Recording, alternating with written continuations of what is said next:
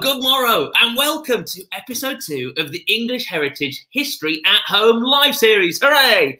If you joined us last time, then thank you. It's great to see you again. And if this is your first time dropping by, then give yourself a little pat on the back because, frankly, you have made an impeccable decision.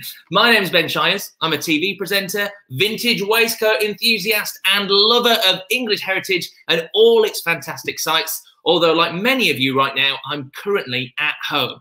I live in the historic city of York in England, and I'd love to know where in the world you are and which are your favourite historical places to visit to. So please make sure to leave us a comment and we'll try give you a shout out as we go along. Plus, we'll also be answering your questions on today's topic a little bit later on too. We'll be finding out what that is shortly.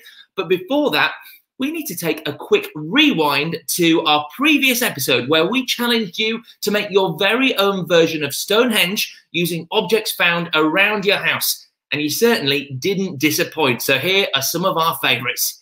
First up is this rainbow henge from Joanne, complete with sunrise, which is quite appropriate, I'm sure you'll agree, for the times that we're currently living in. Brilliant work, Joanne. The next one coming up, well, it's a marshmallow Stonehenge made by sisters Ella, Evie and Erin, who are in Scotland. We were really impressed by the way they've managed to illustrate the two different types of rock used with marshmallows, and even more impressed that they didn't eat the whole thing before they took that picture. So well done to you girls. Next up, we have a Lego henge built by 9-year-old Lilac and her auntie Laurie. They're obviously paying attention to last week because look at the joints that they've used, just like the actual Stonehenge, which, as we know, look a little bit like early Lego bricks.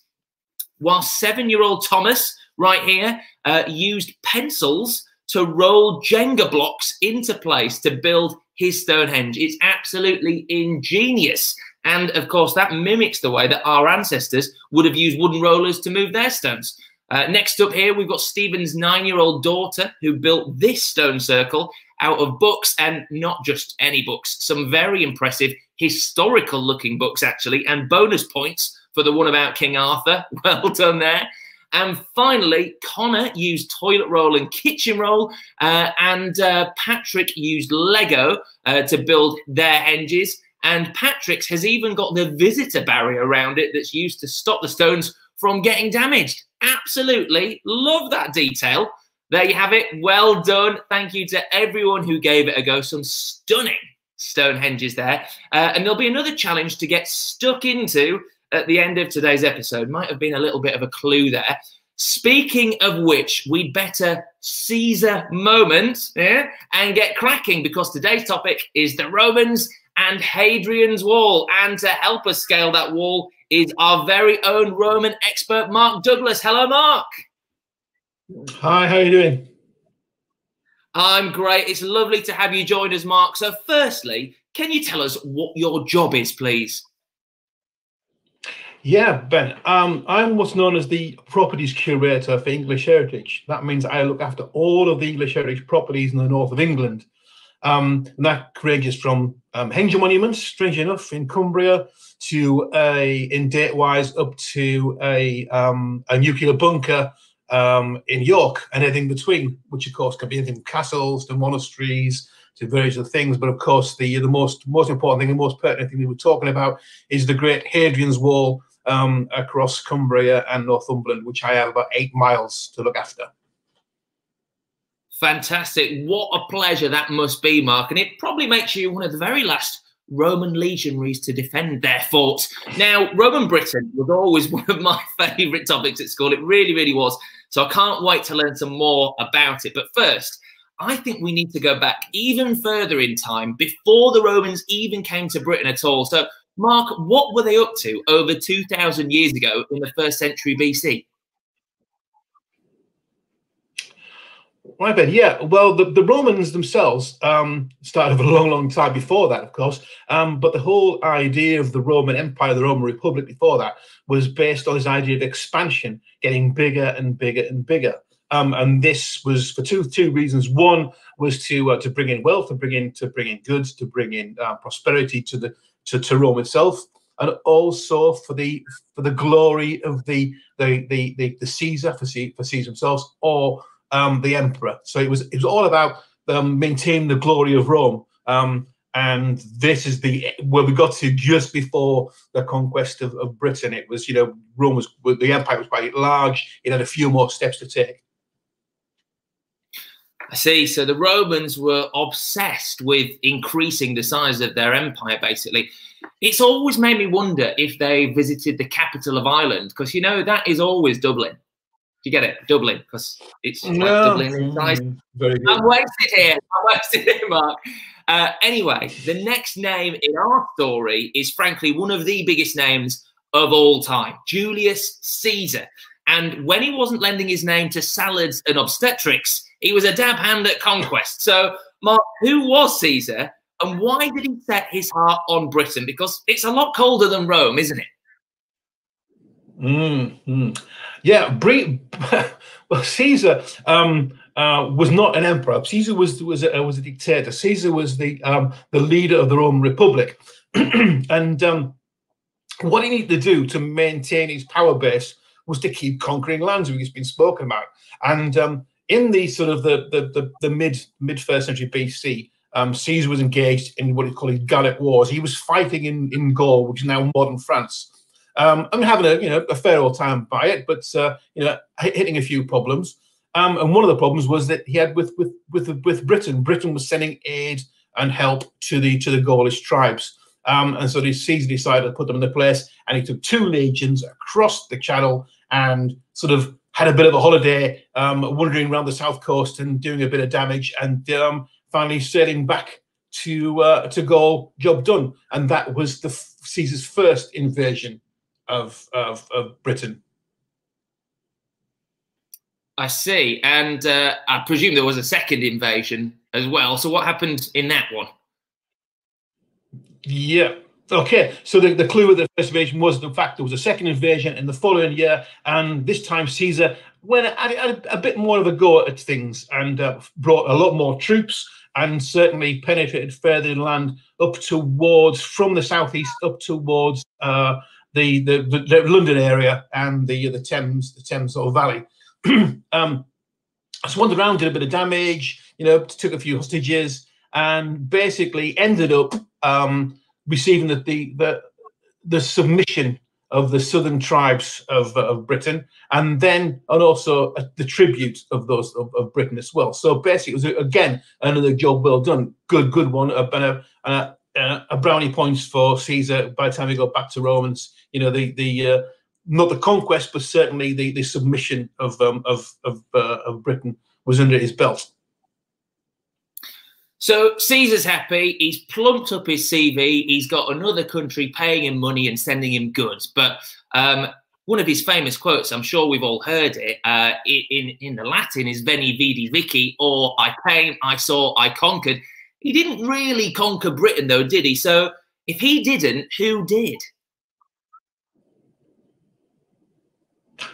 You're right. He didn't conquer Britain. And there was no really reason to conquer Britain at the time. Britain was across the sea, it offered no threat. It was paying tribute, and Rome was doing quite nicely by it. But as I said earlier, the empire thrived on expansion, and emperors themselves thrived and fell or stood by the amount of glory they could take on themselves. So this brings us on to a chap called Claudius. Claudius was the emperor who finally did manage to get across into Britain and start the conquest of Britain. Claudius was followed a rather unpopular chap called Caligula, who was not very popular and not a great emperor, quite the reverse, in fact. And Claudius had a big job to do. Claudius himself was quite old when he came to the emperorship, as you want to put it that way. And again, wasn't amazingly popular. He needed some really popular, and so he decided what he'd do. He'd conquer Britain, and he set sail across the Channel like Caesar did in 100 years before, with a large troop of men. This time he brought 20,000 legionary soldiers and 20,000 auxiliary soldiers. So that's 40,000 men. He wasn't going back. He meant business, and this was the first foothold in southern Britain. And from that point onwards, the Roman Empire just ate its way through the country from the southeast up towards the north. And beyond, way beyond the north of England, beyond where Hadrian's Wall is now, right up northern Scotland. And as we can see on the slide there, you can see that this is the full extent of the empire in 117 AD. This is just before the critical time. This is just before the wall is built, and the empire is its largest. By this time, in 717 AD, the line of the northern border of the empire was along the line of what was going to become Hadrian's Wall.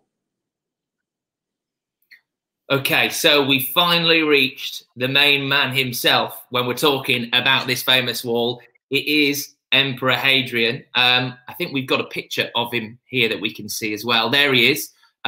First impressions, he's obviously a hipster. Look at the hair and the beard. But what I want to know is, who was he really, Mark? Why did he want to build a wall in the first place? And why couldn't he just be content in having one at the bottom of his garden like the rest of us?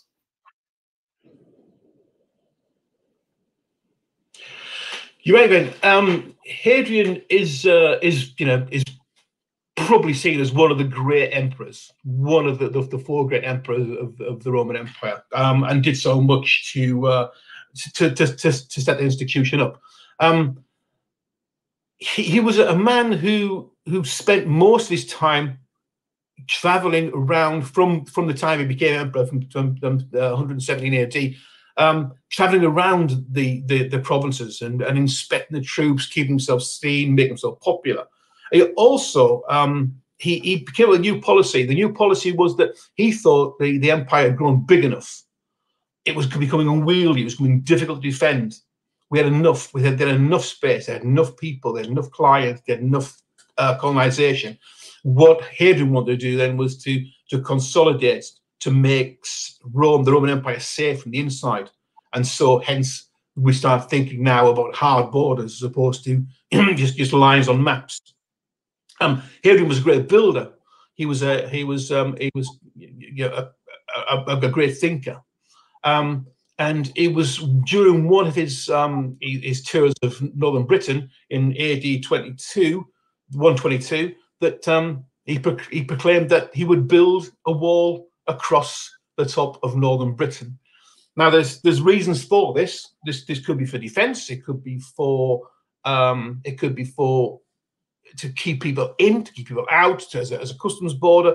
But one of the things I do like to think about, and I think it's been thought about in the past about what Hadrian's motives might be, is that because emperors needed to do something big, emperors needed to do something impressive during their time in office, that when you couldn't expand, when you couldn't take over more countries, when your plan was not to do more conquest, you did something really quite impressive along some of the lines, which would involve something like building a huge wall across a complete country. Yeah, it's interesting that you should mention that, Mark, because it's got me thinking.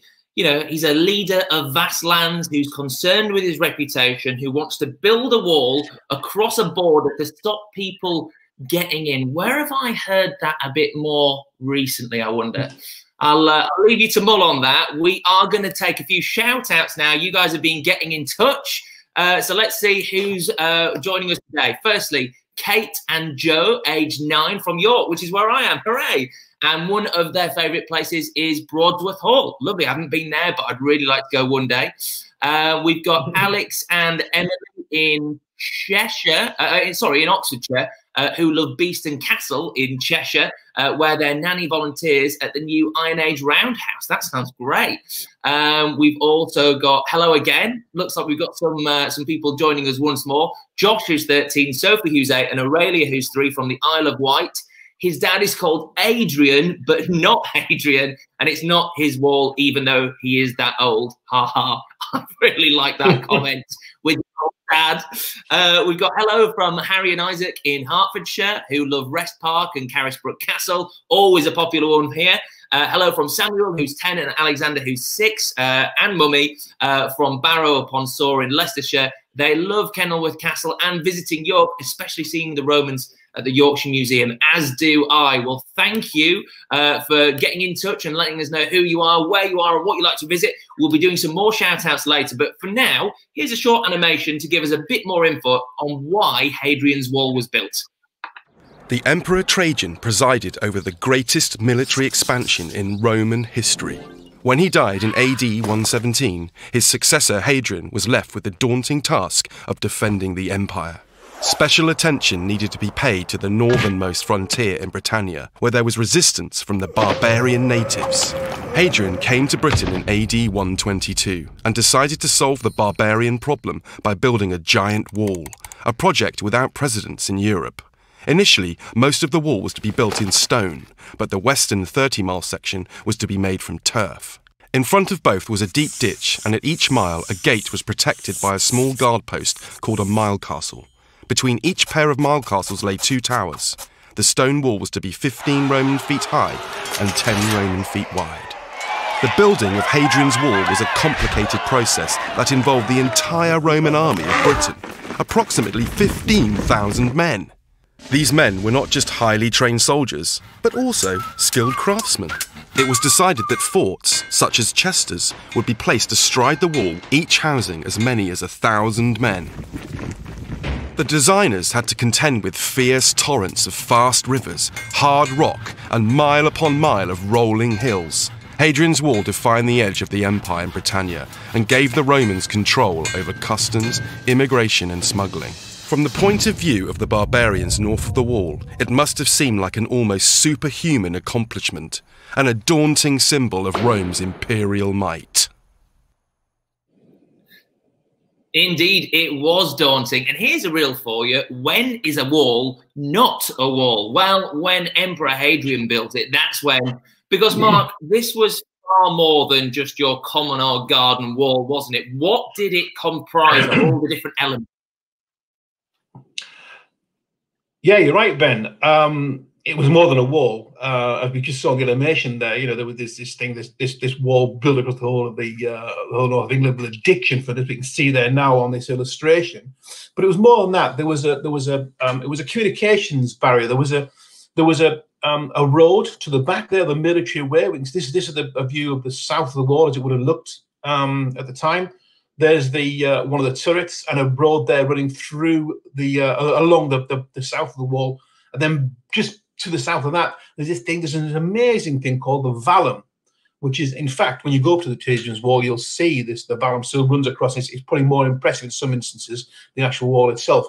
And this is a huge sort of earthwork with 2 banks and a big ditch in the middle, and this acts like we call it a demarcation zone. Beyond this point, everything is military between the vallum and the wall.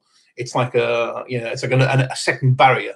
And then on top of that, we have the wall itself and the ditch in front. I think the ditch is quite interesting. You can see there on this illustration, there's a suspicion that the ditch was filled with these things called kippies, which are small pits with a thorn bush planted in them, but the thorn bush was planted upside down, and it was to act like almost like Roman 1st century barbed wire to stop people getting anywhere near the wall. That's still open to discussion whether that actually was the case or not. And each mile, the Roman wall was 80 miles long, and every Roman mile there was a mile castle, which you can see illustrated here, which would receive a garrison of about 30 men, who would then patrol their section of wall up to the 2 turrets. Between each mile castle, there were 2 lookouts called turrets, and they would also be part of their parade, the guards' movements backwards and forwards across the wall, looking out for invaders. And of course, on top of all that, just built just slightly after, as a slight afterthought, were the forts themselves. So we probably, we have the full complement then: forts, mile castles, turrets, ditch, wall, and the vallum. Well, Mark, you said afterthought, but I was thinking after forts. Obviously, they came slightly later, but the forts were very, very important in terms of the operation of the wall and how many people could be based there. So what can you tell us about these structures? Yeah, the forts themselves, interestingly, because the line of Hadrian's wall, like I said before, the actual boundary, the place it was going to be, was actually fixed before the wall was built, and was fixed with a road called the Stangate, or that was an Old English name for Stone Street, the Stone Road, Stangate, which was linked from across the country with a certain amount of forts along there. Well, we can, you know, we've seen them mentioned before. Once the wall had been built, it was just really almost immediately after the wall had started construction, the decision was then to move the forts onto the wall as an extra part of defence, and also somewhere for the garrisons to be housed. Now, English heritage do have three of the most important, which are Howsteads, Chesters, and Bird Oswald, and these interestingly would probably house around about 500 to 800 men. Up on the Bird Oswald side, on the west side, and also at Howsteads, right in the very top of the wall, right in the middle of the country, they looked like they were infantry soldiers. These were auxiliary soldiers, not legionaries. These were chaps who were brought in from elsewhere. And down at Chesters, it looks like it was actually a cavalry fort. Now, the interesting thing about the idea about the forts is that the people manning these forts were auxiliary soldiers, and auxiliary soldiers were brought in from outside or from other areas of the empire. When these were people, client people, people being colonized in the past, who were not Roman citizens. And the great advantage of becoming an auxiliary soldier was if you served in the army for 25 years as an auxiliary, you could then become a Roman citizen with all the benefits that entailed. And so that's why we find at the site, say for example at Howsteads, we find some Belgian troops, the Tungrians from Belgium, or modern day Belgium, and down at Chesters, the cavalry units, they were founded they were sort of sourced and first recruited from northern Spain. So you have people coming from all over the empire to man the northern frontier.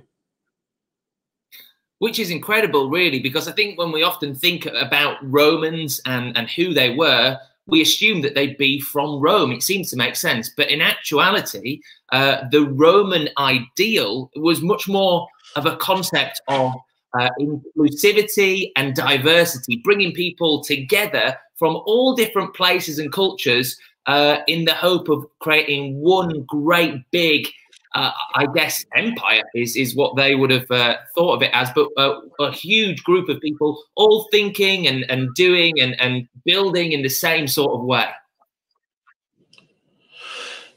Absolutely. I think that if you think about the idea of particularly the idea of protecting the empire, even up to its last stages, even up to the 4th century, people, what we call the barbarian invasions, the barbarians were very, very aware of what Rome was all about, and what they really wanted to do was to be part of it. You know, it wasn't something that was seen as a bad thing.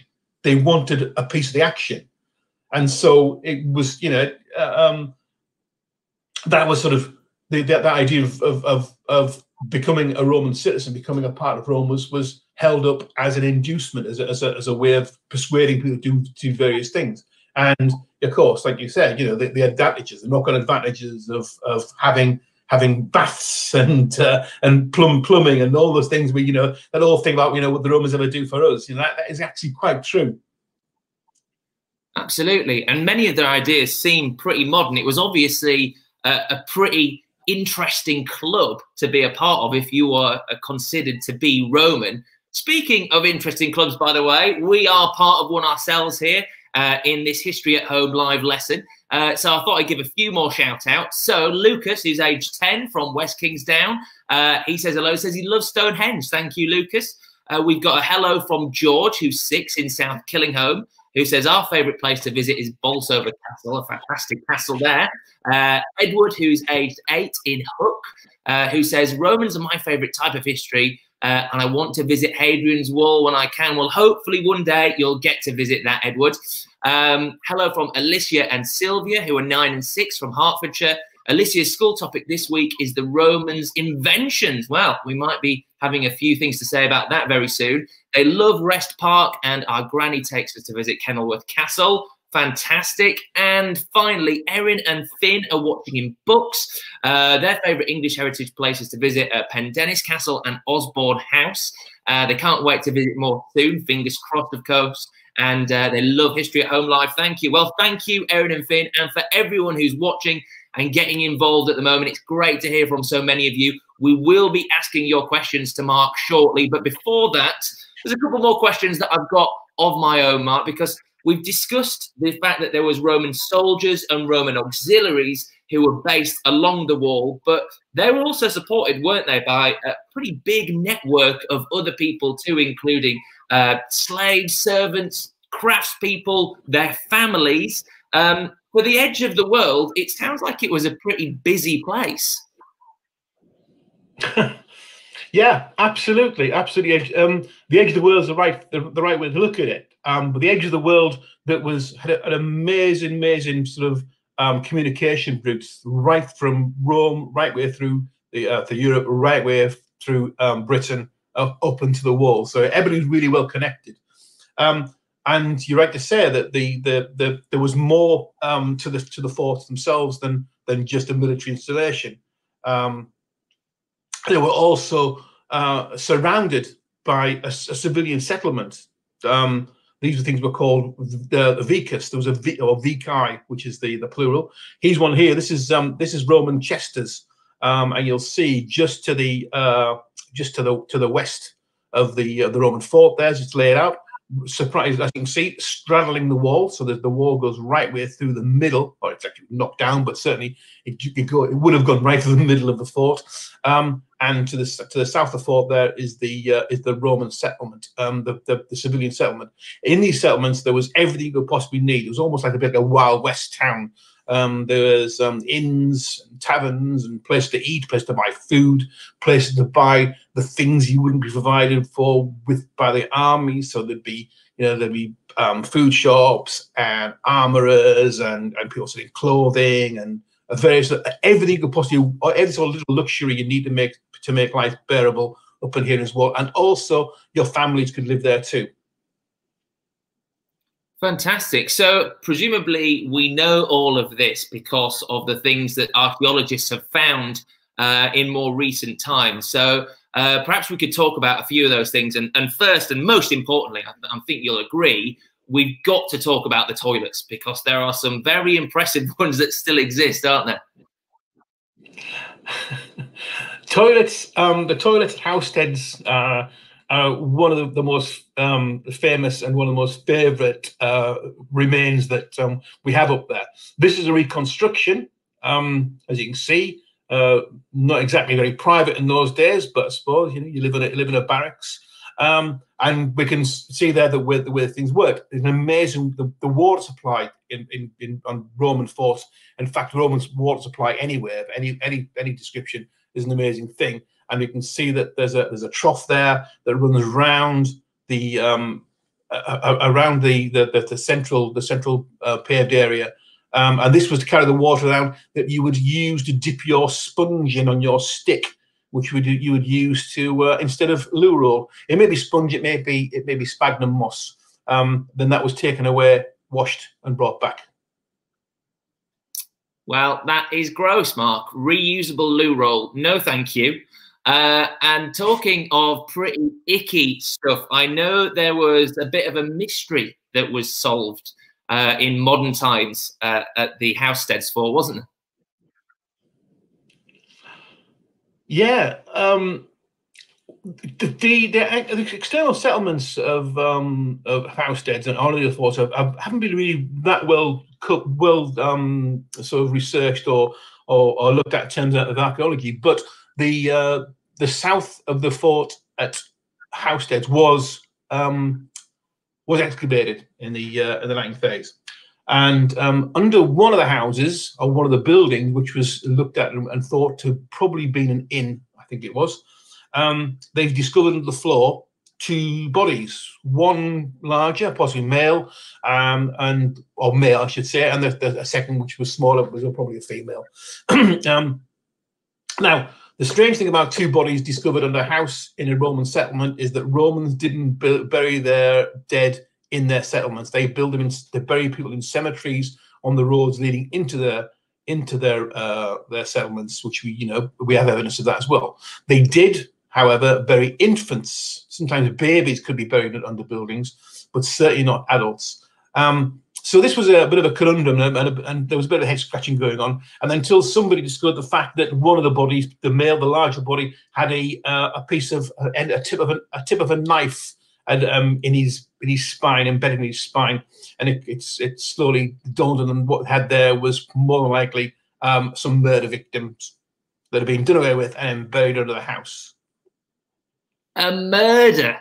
And one can only assume it's probably because they didn't really wash their moss on a stick very well, and someone got upset with that, having to use it secondhand, and that's what happened. There's a lesson in there for us all, Mark. And before we take our audience questions, we've got loads of them. This is your last chance to write your questions down now before we start asking them. One more incredible innovation that the Romans had that I'm always fascinated by is the hypercourse. So what can you tell us about that? Right. Well, this is a view of a hypercourse. A hypercourse is basically an underground heating system. So you imagine, I mean, it would be handy wherever you live, but you lived up on the Hadrian's Wall, Northumberland, in the middle of winter time, you're going to need something to keep you warm. And this one is from Housesteads, and this is from the commandant's house, the man in charge, the big chief of the Roman fort there. And basically, how it worked was that you see sort of stubs of stone. On top of that, there was a flagged floor. You can see the flagging there. That's been the last bit that's remaining. And if you look carefully to either side of below the wall level, there's 2 holes. Outside of the hole, there'd be a furnace. A small fire would be lit in a furnace, and the hot air from that fire would be allowed to drift under the floor and thereby heating the floor up from underneath, and then probably up through flues to the wall. So it'd be incredibly comfortable, incredibly nice and warm in the commandant's house. That is incredible. I have literally lived in houses that didn't have proper central heating, and the Romans had it 2,000 years ago. It's amazing. It's been amazing talking to you, Mark. Thank you so much for helping us to understand how the Romans roamed. And hopefully now you're ready to answer some of the questions that we've had from people who are watching at home. We've had some fantastic ones. So let's take a little look, shall we?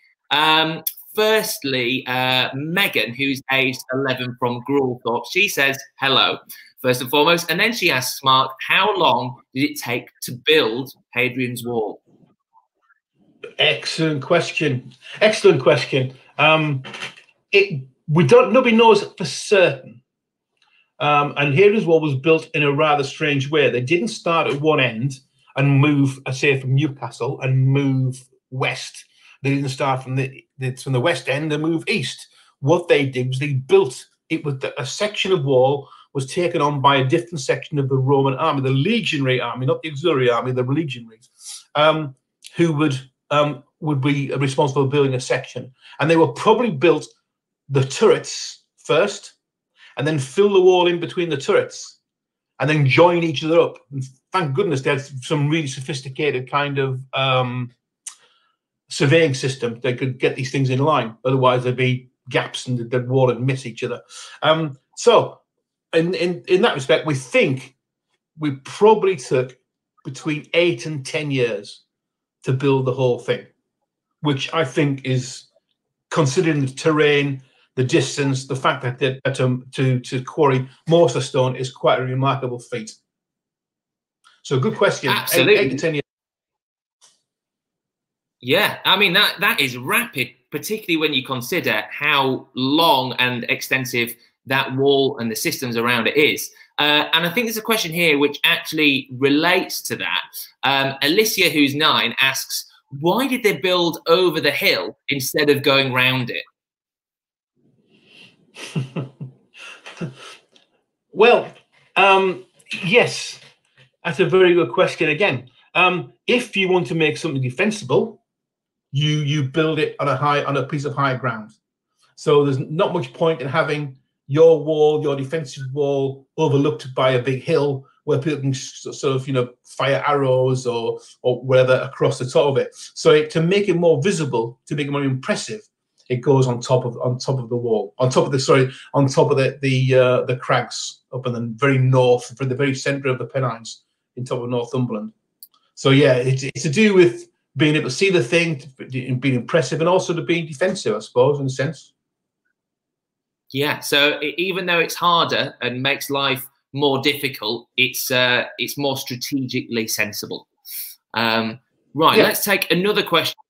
This is again about the sort of the building process. How did, I don't have a name. Oh no, I do. Sorry, it's Matthew, who's aged 8. Matthew wants to know, how did they stop the barbarians from crossing the wall when they were building the wall? Again, that's a very good question. The wall was being built by soldiers, I suppose, is the only you can think about it, and the way that they would defend, I would assume they would set up guards to defend the wall as it was being built. But also that the fact that it may well have been that the barbarians were a bit more friendly than we think they were, and perhaps they were just they just on this whole thing as a kind of a what the heck's going on, what's all this about? Who would ever think about building a wall across a whole complete country? They must be mad. Absolutely. And there's a question, I guess, that follows on from that as well. This one's from Alexandra Vakula Douglas, who says, what would they do in case of attack? Do we have any evidence, I suppose, of how the Romans would have repelled the barbarians? That's, again, I must say, these are amazing questions. The Roman army didn't really work on defense, okay? They did not stand back and sort of under siege conditions like you might do in a castle. So they would actually rather fight an enemy in the field. They'd rather go, be offensive as opposed to defensive. And that's why, if you look at the forts, other than housesteads, most of the forts straddle the wall, okay? So the fort is on the walls in the center and the forts on both sides. And that means on the north side of the wall, at the forts, there's 3 gates. On the south side, there's 1 gate. And that is because you get people outside those gates quicker and out into the field to defend the wall by offensive action, as opposed to sitting behind the wall and firing arrows off it. So the Romans, if they needed to do that, they would defend the wall by being offensive rather than just sitting behind and cowering and waiting until the barbarians had gone away. Okay, well, that makes a lot of sense. I mean, we're talking about barbarians here, and we should probably clarify that obviously to the Romans they were barbarians, but not to the barbarians themselves. They were people from Scotland and other tribes north of the wall. We got a question here from Nina, which relates to that. Nina's 10, and she says, "Why did the Romans not take over Scotland and Ireland?"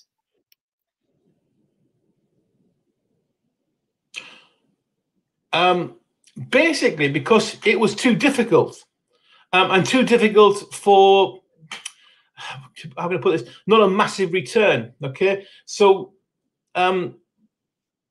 Wales was another part of the country that we've got to think about in the same mix. So Scotland was difficult to defend. Scotland was difficult to hold because of the mountainous conditions, because of what it was like as the terrain, what the place was like in itself. So the Romans did go through to Scotland. They did establish the Antine Wall, so 20 years after the building of Hadrian's Wall. But they really, it was a lot of effort and a lot of manpower, and it was much easier to come back down and establish a northern border. Okay, the similar thing goes for Ireland. It's another sea crossing. It's another whole series of men to be sent to one place to look after somewhere that really they weren't going to get a great deal of benefit from. And also by the time we're getting towards the conquest of Ireland, that the policy had changed toward conquest anyway. The only difference is it's like things like Wales. Wales was, because it was in the centre of the country, it was on the edge of the country, but still connected to Britain. It needed to be conquered because there was also a threat always coming in from the side. So Wales is slightly different, but yeah, the reason why the conquest of Scotland didn't take place is because there was nothing to be gained from it. It was just better to, you know, to stabilise the border. Wow, which I'm reading as, if you're from Scotland or Wales or Ireland, you guys are tough. Too tough for the Romans. Look, we've got time for one more question, Mark, so I'll throw this one at you. This is from Josh, Sophie, and Aurelia, who we've already shouted out to. Thanks so much for getting involved, guys. And they want to know, were there any other walls like this bordering other parts of the Roman Empire?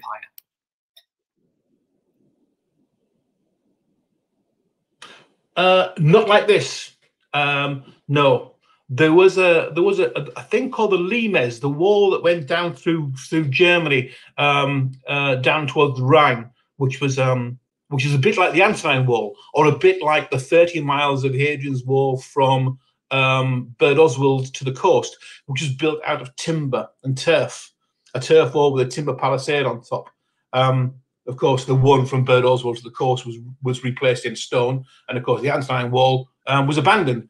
And the limes in Germany was effectively a marker. It was I said this is the end of the empire, but it was never built in stone. So no, the magnificence of Hadrian's Wall is the fact that it is so huge and it was such a monumental structure, and built out of stone, and nothing to match it anywhere.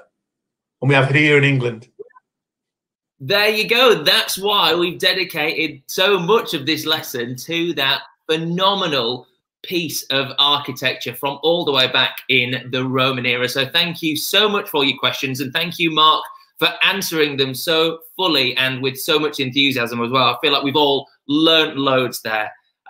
Now, we are almost at the end of episode 2, but before we go, I want to leave you with your next challenge, and that is to create your very own Roman mosaic. Now, if you've not heard of a mosaic before, a Roman mosaic is a design made out of smaller materials that are assembled together to create a bigger picture.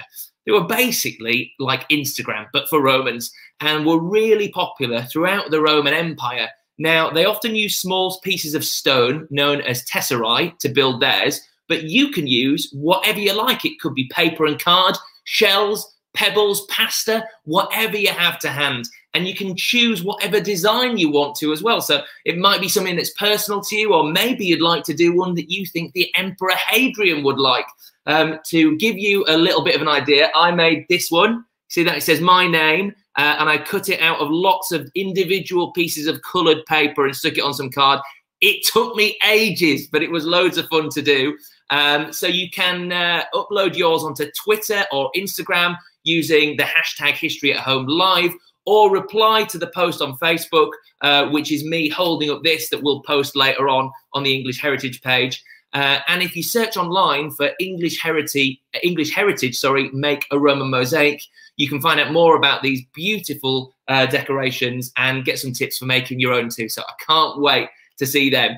And that is us for today. We are finished right now. So do join me again next week when we'll be talking all things castles, as well as checking out some of your marvellous mosaics. You won't want to miss it. And because we don't want you to miss it, this is a little heads up that for 1 week only, that's next week, we'll be with you on Thursday morning rather than Wednesday. So it's next Thursday that we'll be on. Set your reminders now, and don't forget to visit the History at Home section of our website. Just click on visit and then the History at Home link. But for now, though, thank you for watching. Thank you to Mark, and we'll see you next time. Goodbye.